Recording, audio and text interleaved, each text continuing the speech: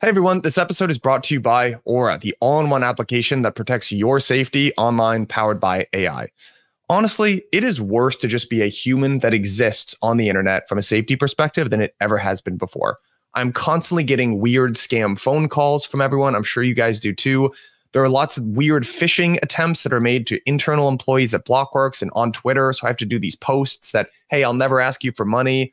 It just is terrible. The actual statistics is that 1 in 4 people now fall victim to cybercrime. And if you operate in crypto, it is even worse. You are more at risk. That's why we're happy to partner up with Aura here. And I'm going to be telling you all about them later in the show. Hey everyone, this episode is brought to you by Mantra, the security-first, compliance-focused L1, which is onboarding the next wave of financial institutions. You're going to be hearing all about them later in the show. But for now, Mantra, thanks for making this episode possible. All right, everyone. We've got a lot of ground to cover here. Super excited about this chat. Before we get into it, can we just start with a super quick round of intros, maybe 10 or 15 seconds about who you are and what you're doing? Sure. Matt Hougan. I'm the CIO at Bitwise Asset Management in the US. Hi, everybody. I'm Michael Sonnenshein. I'm the CEO of Grayscale Investments. Good morning, everyone. I'm Tony Ashraf, and I run digital asset transformation for BlackRock. Good morning. My name is Leon Marshall. I'm the CEO for Galaxy in Europe. Awesome. Guys, I want to start actually with the high level and the sort of basically year-to-date performance on these ETFs. We have 9 new ETFs, which are being called the Newborn 9, right, by the guys at Bloomberg. Can we just, for folks who are in the audience and might not know some of these numbers off the top of their head, what has the performance been like in terms of just net inflows, the amount of assets that are held in these Bitcoin ETFs, and frankly, has it surprised you, the performance so far? Sure, I'll jump in. These are the most successful ETF launches ever in the US by a large margin. So how about that? Before these, the fastest growing ETF in 1 year was the NASDAQ 100 Qs, which pulled in $5 billion. And these ETFs, I haven't even checked recently, it must be 10, 11, $12 billion net. Easily. In 2 months. So in 2 months, they've done what other ETFs did in a year.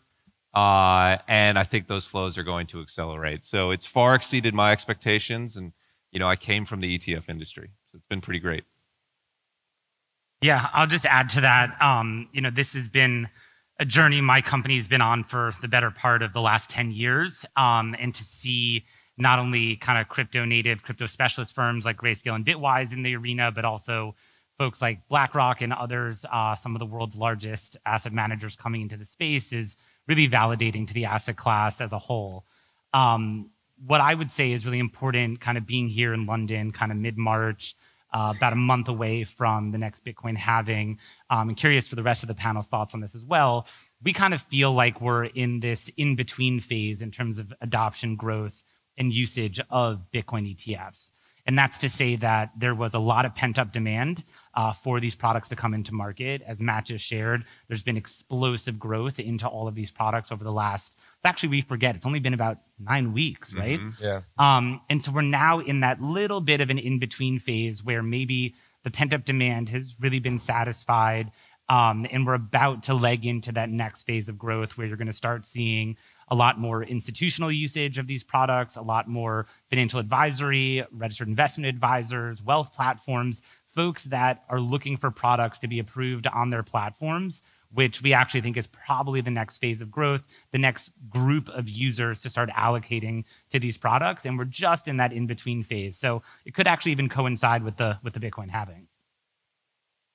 I'll just add to what Michael said. So, I mean, what's going to be interesting to see is the 13F report. You know, at the end of Q1, you get to see who a lot of these major investors in the ETF have been. But one thing I've noticed is that we've mainly seen self-directed brokerages, RIAs, independent advisor networks getting involved now. And then we're going to see a sort of 6 to 12 month slow on-ramp of many of the smaller RIAs who have done their due diligence and come to folks like the issuers here and say, look, we've got clients who want to get exposure. One thing I think we haven't spoken about so far is some of the impact of the ETF on the sales and trading side. So my background is sales and trading, and the market structure has completely changed. And we can talk about what that means, but at a very high level, both liquidity and volatility over time is going to fundamentally and structurally change. What it means for the Bitcoin brokerage space, it means that now we have the ability to finance things cheaper with ETFs and trade ETF options. And I think it will probably change the cyclicality of the Bitcoin industry. So what that means is maybe slightly less Bitcoin, ETH, altcoins as a rotational cycle, and maybe you see a cyclicality which is more driven by when next ETF, for example. And to Michael's point, what are the stopgaps in that adoption? That will probably drive the nature of cycles going forward. And I would perhaps, sorry, just to add and maybe give a slightly different context, and I'm sure like the rest of the panelists can't specifically talk about the products in the US, but just in terms of what we're seeing is, like, I think one of the key dynamics we're seeing is a rebalancing, right? So we're seeing a rebalancing from other products into the ETFs. We're starting to see existing investors move into ETFs, perhaps just from a convenience perspective. And the other key thing that I think we're obviously seeing is new investors coming into the space, because ETFs provide just this new level of access for many investors into this space. And I think, as Michael said, what we're really seeing over the past couple of months is that pent-up demand being satisfied because of the ETFs providing this new level of access. So I think it's really important just to think about it through that context.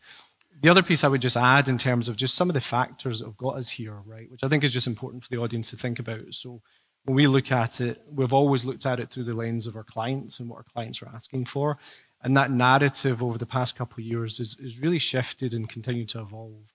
And we're at a point where there's really three key areas that we continue to see driving some of the demand and just the dynamics in that space. One is just the macroeconomic environment, right? The change in demographics in terms of wealth. We're seeing obviously geopolitical tensions, inflation, and so on. So that theme continues.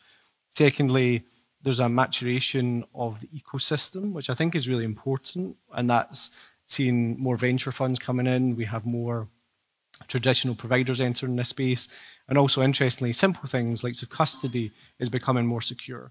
And then lastly, we have just the regulatory environment, which has still got a long way to perhaps go, but it's continuing to provide more certainty and clarity in terms of how we operate in this space, which I think is really important for the future as well. So as much as I think we are still at early stages in terms of what all this means, I think it's just a really interesting part of the cycle that we're in. So much to unpack there. Hey everyone, we partnered with Aura for this episode to keep On the Margin listeners safe from cybercrime. I talked about it at the top of this episode, but cybercrime and phishing scams have basically become the bane of my existence. I get 10 spam calls every single day, every day. I'm sure you guys do too. And my co-founder Yano has actually been hacked multiple times, knock on wood, God forbid, this past year. So it's just never been less safe to operate on the internet, especially if you work in crypto. It's particularly tough. That's why we partnered up with Aura, which is an all-in-one app that provides protection for your identity, financial accounts, passwords, devices, all of that stuff. Now, the benefit of Aura, there are many benefits, but one, it's AI. So you immediately get notifications if someone is trying to hack into your bank account, social media, whatever it is. So you know really quick. But in addition to that, what they do is they will actually help you solve the problem. So with 24/7 US-based support and dedicated resolution agents, Aura will actually be there every step of the way to help you resolve whatever is happening on the fraud front.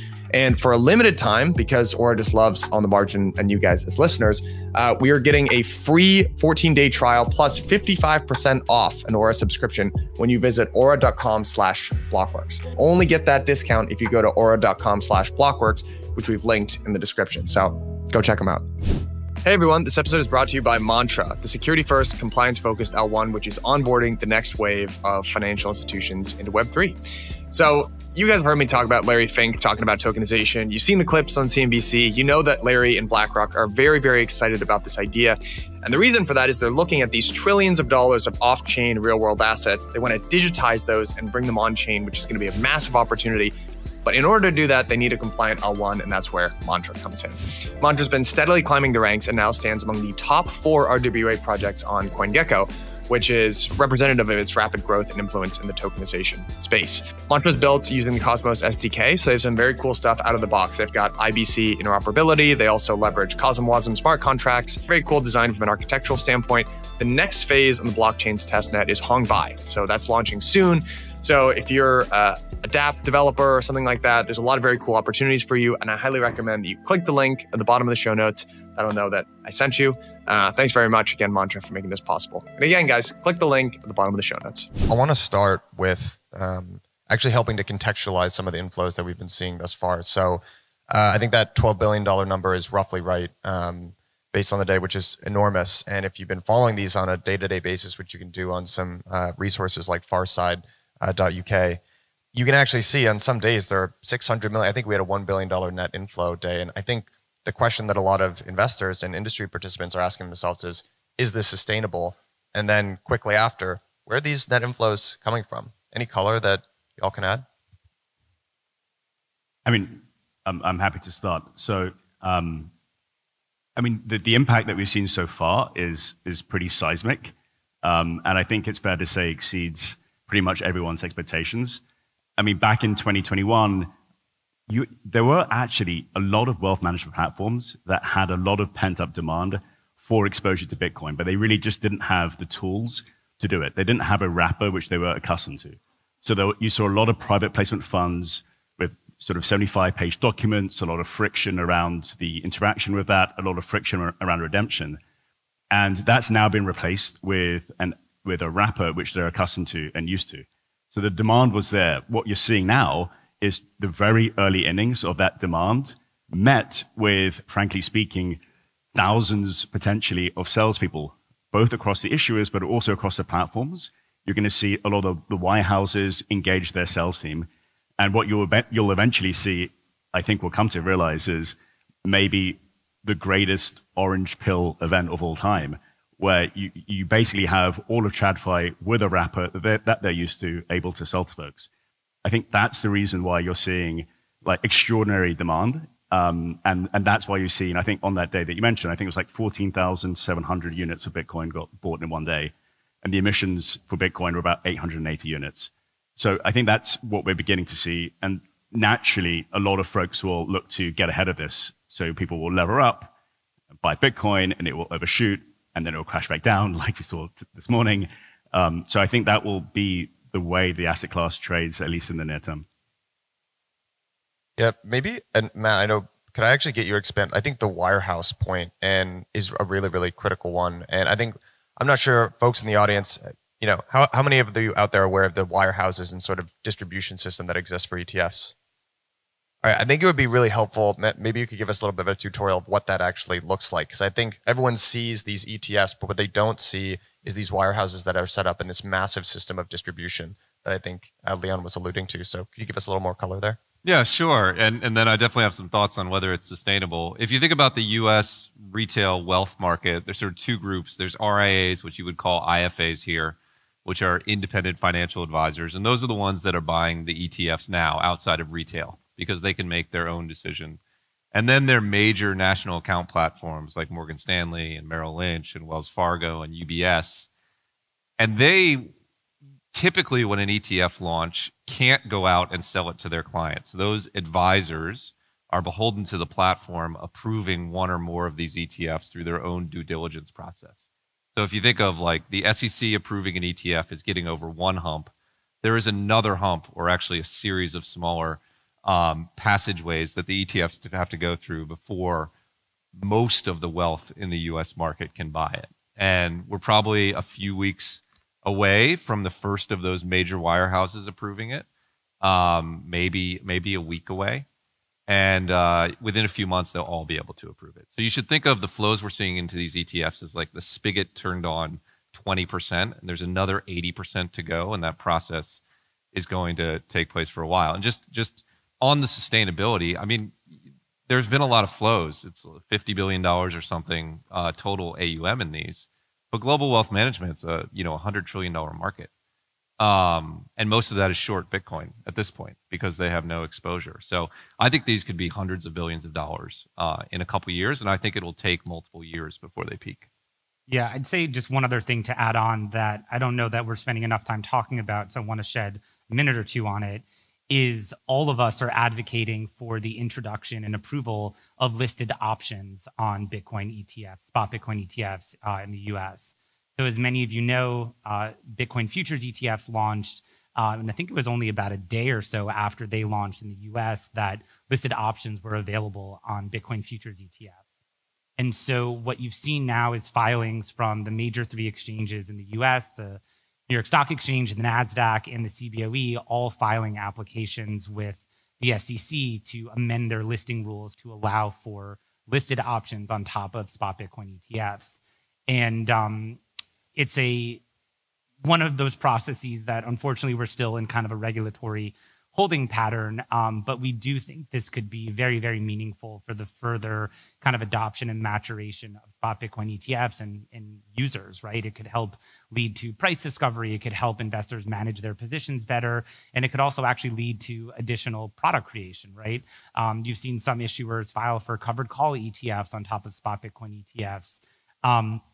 So these are the kind of next wave of potential impacts that we're excited to see, but there will be careful coordination on the listed options between the SEC, the CFTC, and the Options Clearing Corp. That is something that I hope will occur by Q3, the latest this year, and can really again be an important catalyst. Just to add to something that Michael said, I think you'll begin to see those additional permutations of the spot Bitcoin ETF as sort of gateway drugs for additional traditional finance participants to get involved in the space and to add further liquidity. So in the very near term, you see a lot of folks getting involved with arbitrage plays, for example, between the ETF and spot Bitcoin, between CME. And then once they have those pipes and rails set up, they'll be able to participate in other products. And then just to add to something that Matt said, there's 46 trillion US dollars in the wealth management platform industry in the US. And that is managed by 62% of those are baby boomers or older. And so a lot of those folks aren't using Robinhood as their platform. And so as these new spigots get opened up, you would expect a new type of client segment to get involved, a crowd which is slightly more mature, perhaps. And we've seen that Galaxy is partnered with Invesco, is running its own spot ETF, and Cetera, which is a $190 billion wealth platform, approved Invesco as one of the 4 ETFs on its platform more recently. And so I think you'll begin to see more of that over time, and you'll see a new type of client segment get involved as well. Yeah, I think this point of distribution, I just want to underline it because I think it's so important, because there are so many questions around whether or not these flows are ultimately sustainable or not. There's maybe some of you guys read Matt Levine over at Bloomberg, but he wrote this great piece about brokerages as investment stores a long time ago. And it's much easier to think about this from the perspective of you're making like a real, not that financial products aren't real, but like an actual product. And maybe you get into like your local toy store and that's great distribution. But I feel like Bitcoin for so long was kind of at our local toy store and it was available, but it was difficult to get. And now it just moved into Walmart and has been rolled out to 3,000 stores across the country. And I think that is a really important framework to understand when you're thinking about whether or not these flows are sustainable. Leon, I want to ask you about a point that you made about whether or not this was going to change the cycle, right? This is the classic 4-year cycle, which is around the anchored around the halving, which we're about 30 days out from almost exactly today. And you mentioned maybe the introduction of these Bitcoin ETFs actually changing this really empirically observable pattern that we've been going through for the last 15 years. Can you guys respond to that? Like, do you think that this ultimately ends up changing things? There was a period of time where it looked like Bitcoin was walking stepwise up forever. We're down about 15% or something like that from the all-time highs. What do you guys think about the impact that these products are going to have ultimately on this cycle? I mean, I'll just quickly say, like, it's a use case for Bitcoin that didn't really exist, right? Up until now, to Leon's point, you had private placements, which was, an on-ramp for folks to get invested in crypto or get invested in Bitcoin. You certainly had people buying and selling Bitcoin through wallets, exchanges, order books. But, now there's this entirely new set of receptacles that hold Bitcoin. And so while that doesn't necessarily make Bitcoin any more useful, it does continue to make Bitcoin investable. And so it obviously is having already, I think, a pretty quick impact on the Bitcoin supply. I think now it's in excess of 4% of the outstanding Bitcoin resides in US listed ETFs. So I think it's kind of hard to ignore that. I agree. It could have a pretty meaningful impact on those dynamics. I think it changes it in 2 ways. One, I think alt season is driven by a wealth effect. People make money in Bitcoin, they get rich, and then they spill over looking for more speculative investments. The same thing you see in equities. People make money in large caps, and then they go to small caps and venture. And I think we might see an everything season instead of an alt season because there's so much new money flowing into the Bitcoin ETFs that it's filling the bucket faster than the alt outflow can go. And historically, that wasn't the case. So I expect more of an everything season than an alt season and a rotation. And I think the wealth effect will be really large because I think a lot of wealth will be made in Bitcoin. I do think it can make the cycle a little bit more temperate because the other thing that people overlook about these new investors into Bitcoin is that they invest money every year. They invest money for their retirement. They invest money as their, taxable savings. There's more regular investment than we've historically seen from the retail investors who got us to this point. So I think slightly lower volatility, more rebalancing.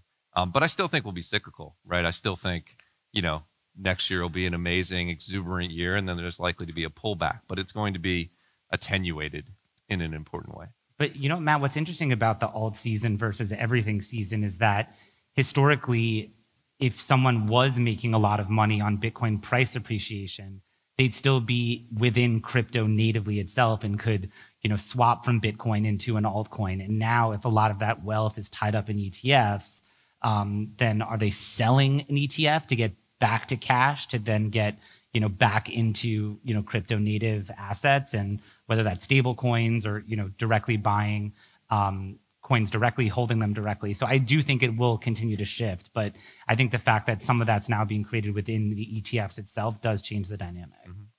I would perhaps just add, I don't think we can underestimate just the impact and that change in demographic in terms of who's ultimately in these products now in Bitcoin. Because if you think about it, at least in my view, what Bitcoin ETFs have essentially done is they have ushered in just a whole new era of access, right? And that will proliferate across both traditional investors as well as into the kind of crypto native side of things more and more.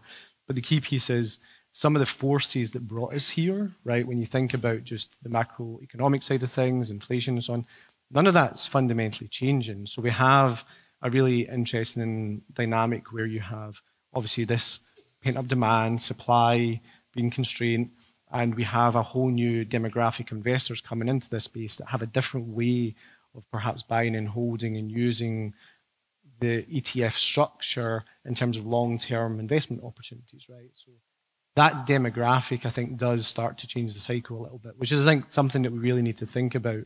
I don't think anybody really knows where that lands, but I don't think we should underestimate just that demographic change and what it means for the future. I'll just add to that one last bit, which is a lot of folks who invest through their ROA are not going to at market sell when the price comes lower 10%. And I think that might be in itself a structural change.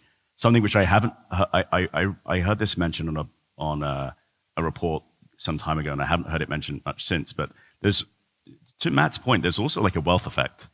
If your Bitcoin is denominated in shares within an issuer, I think on balance, folks might both be more interested in investing and less interested in at market selling, because instead of owning 0.40 worth of a Bitcoin, you actually have X number of shares, and the denomination matters. I mean, that's why a lot of coins denominate themselves with fantastic numbers of digits, is because it actually makes an impact. So I think those are two things, and the third thing I'd say is that going forward, a lot of folks who are investing in the space now, we're talking about RIAs, we're talking about major wirehouses, but as liquidity changes and increases, it should then attract newer segments, right? So, what we haven't mentioned so far is corporates. We haven't mentioned sovereign wealths. We haven't mentioned eventually central banks. And they're only going to be interested in an asset class once it reaches a certain, assets under management. So Bitcoin does benefit from an effect of, the bigger it gets, the more attractive it becomes as an asset class for new client segments. It unlocks new sets of investors. And I think that unit bias that you're describing is extremely real. Tony, I want to zoom in on a point that you're making about this new demographic that's coming into the space. Just on this theme of, okay, we've got the Bitcoin ETFs, which we're all very excited about, but what comes next? I think one of the things that people are starting to focus on now that we have Bitcoin spot ETFs is there going to be an ETH spot ETF?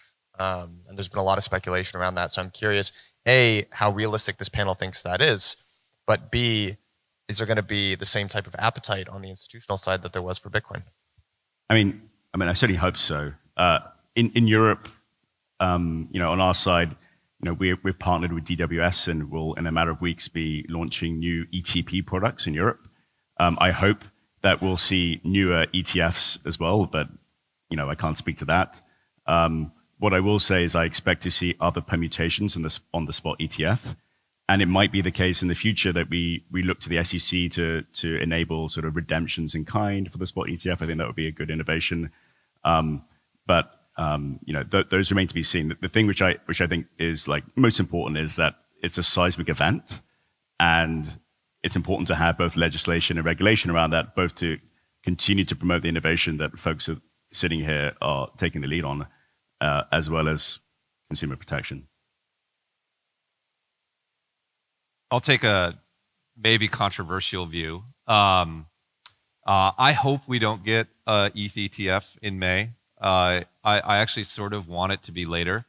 I think it will gather more assets if it launches in December versus if it launches in May. I think Wall Street, traditional finance, just started ingesting this giant thing called Bitcoin, and they're just getting their hands around it. And I think you need to give them longer to digest. I don't know. I mean, that won't influence what the SEC decides, but if they do, in fact, push back approval past the May deadline, I think that'll be net good for the crypto industry and ultimately for ETF flows. I think we need, another 8 or 9 months of digesting Bitcoin before we're ready for ETH. So we're looking at late May as to the first of the final deadlines that the SEC is going to be required to make a decision on spot Ethereum ETFs in the US market. And there's a couple of things that are a little bit different about this decision than it was for spot Bitcoin ETFs. When we look back at the history of spot Bitcoin ETF applications and ultimately their denials from coming to market and came to this most recent series of now finally approvals, what we had in hand was a very good sense of how the regulator was thinking. Because for many years, I think they had at that point published over a dozen different denials. And we could see quite clearly what their hangups were about not approving these products. It was about the regulation of the underlying market. Was it susceptible to fraud and manipulation? Things of that nature. And so issuers like ourselves and others up here took that upon ourselves to directly work with the SEC, provide educational resources, and do our best to kind of work through those issues to give them the requisite comfort. In the case of spot Ethereum ETFs, we haven't really seen a denial before. But we do know, certainly following our lawsuit against the SEC, that it was clearly, one of the linchpin kind of core arguments that we had was that there is an inextricable tie and nearly perfect correlation between the regulated futures market that exists for Bitcoin futures and the underlying spot market, and that the regulator couldn't be providing disparate treatment to two alike issues. And what we've seen now is a very similar, if not, I'm told, almost even stronger series of data and correlations between the regulated market for Ethereum futures that are trading well and robustly on the CME in the US, and what that looks like for the spot Ethereum market. And so we remain optimistic about the prospects of a spot Ethereum product coming to market. I continue to say very often what I said around Bitcoin. It's a matter of when, not a matter of if. And it's just a question of whether or not, by this May, when the SEC has that first deadline, whether the data in front of them will actually be convincing enough. But we'll have to just wait and see. It's a couple weeks away. Yeah, I think the panelists have kind of covered the majority of it. I can't, again, talk about specific products, but the only other thing I would say is, we'll go where demand is. We're keen to see, in the same way that I think the spot Bitcoin ETF has really changed the market dynamic, how this manifests itself in other ways. And there's even outside of just the standard ETF flow, I think that what people need to think about is there's a catalyst effect happening here, right? Where we have certain forces that are pushing us towards a direction, but also if you think about, we have traditional finance wrapping crypto in structures like an ETF, and that's driving one dynamic. And then you have kind of crypto side of things starting to impact traditional finance through tokenization as well. So the one other dynamic that I think is really interesting, even just outside of the direct ETF side of things, is how this convergence starts to come together, right? You have these two, a duality between traditional finance and crypto is starting to manifest itself in a really different way because of the catalyst of the ETFs themselves. And I think because those underlying factors will only continue, we're going to see more of that convergence happen in the future, which I think is just really important when we think about how this evolves.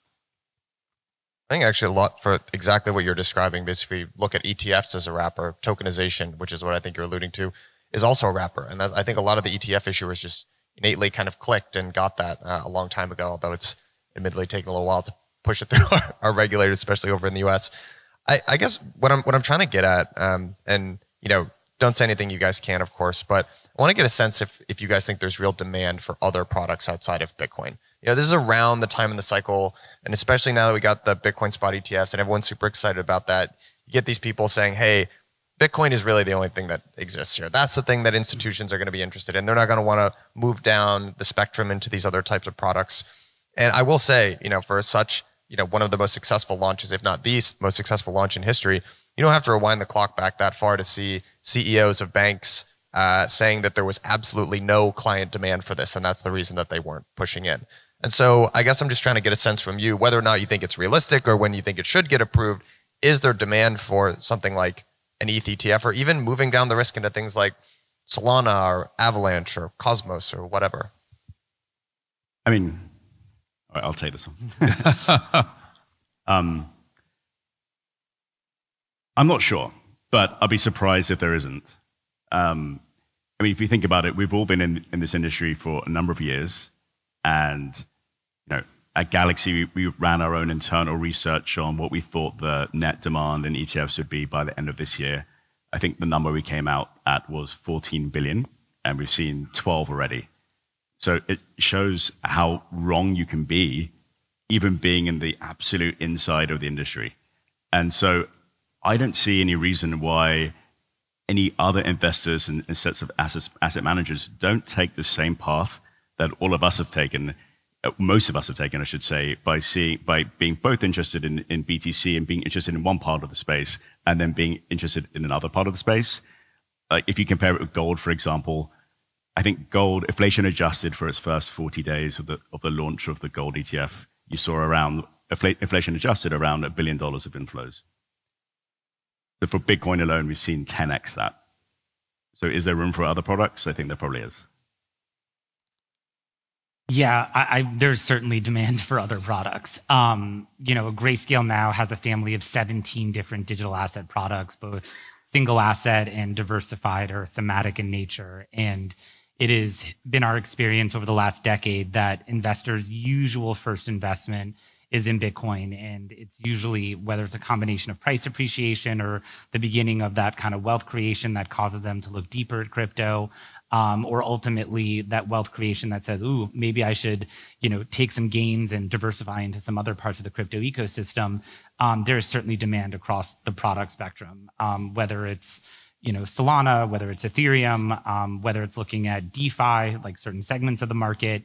They understand increasingly so that there's entire asset class here, that there are tons of assets within that asset class that don't necessarily compete with one another.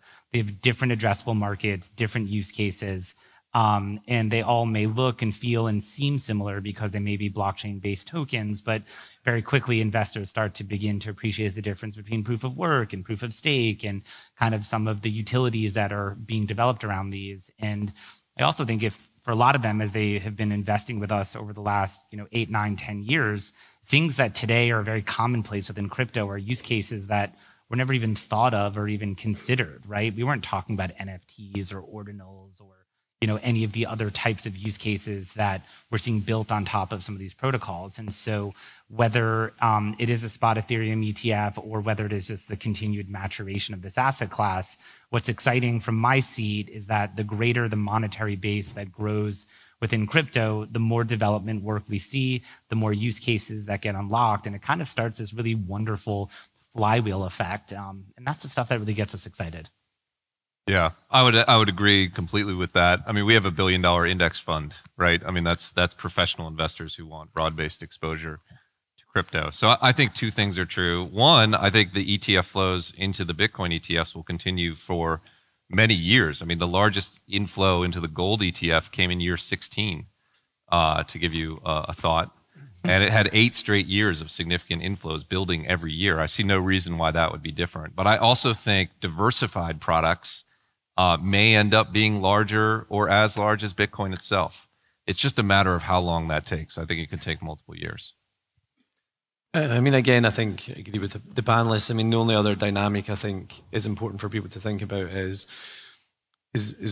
again the catalyst, right? So we've seen Bitcoin ETFs come to the market. That's creating a whole catalyst for other things to happen. I mean, you can see from a BlackRock perspective what we've filed for in the US. So clearly, we think that there is opportunity and demand. But I think that there's a few different narratives that start to emerge here. So one is, as Bitcoin ETFs continue to peripherally and become more adept across the industry, does that start to change the narrative of Bitcoin itself? Like, does it get to the point where the promise of an alternative store of value becomes more of a reality? Does the utility from an institutional perspective start to creep in? When we think about cross-border, open access, less risk from an inflationary perspective and so on. So I think you have that narrative around about Bitcoin. And I think there's a journey here that people need to think about, right? In terms of education across that new investor base and that new demographic that are coming in. So I think the industry has done a really good job to capture the imagination and capture the interest in Bitcoin. That will continue to be a catalyst. I think there's education that still needs to happen in terms of what really is Ethereum, what does it mean, how is it different, and so on, that the industry is going to need to go through.